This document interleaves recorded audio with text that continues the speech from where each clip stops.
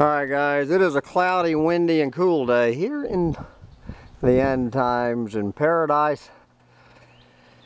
Thursday, April 15th, 2021. So we are continuing our vain pursuit to find a bird in the Okefenokee swamp. We have now driven, coming in from the east side of the swamp, driving for 10 miles, hiking in for about a mile, going up a 4-story tower, looking over this, probably one of the, do you have to put a quarter or is it free?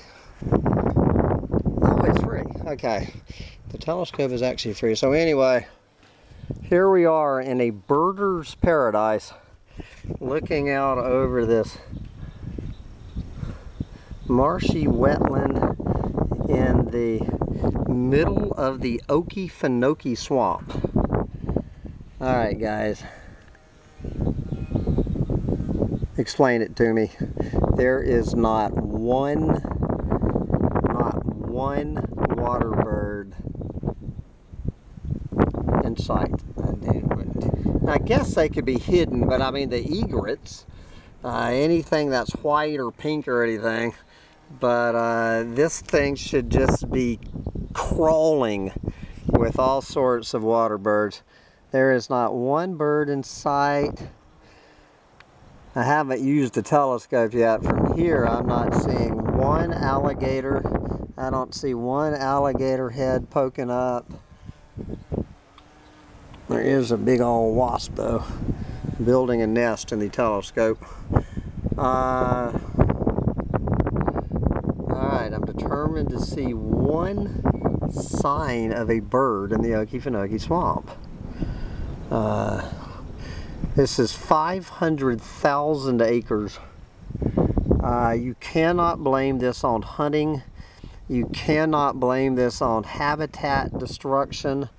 And I don't even think you can blame this on pollution. You can't blame it on phosphate mining.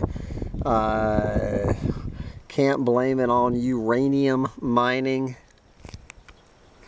We are in one of the biggest stretches of wilderness. And this is some of the cleanest water. Talking to the old man who's lived here his whole life, 91 years old, and more energy than I've got. And he was chalking it up. He says eat wild animals. And he said this is some of the cleanest water left in the United States. You can't blame this on pollution, habitat destruction, or hunting. So what do you blame it on? I've been coming to this tower for how many years? This should be, you know, one of the great bird watching spots, but there you go. We are chronicling the collapse of the Okefenokee swamp and the rest of the planet. Totally weird. Get out there and enjoy the Okefenokee swamp before the plants follow the animals into oblivion. Haven't seen an alligator since we got out of that truck today. I have to go back to Crazy Crane Campground so I can see some damn birds in my own backyard. My gosh.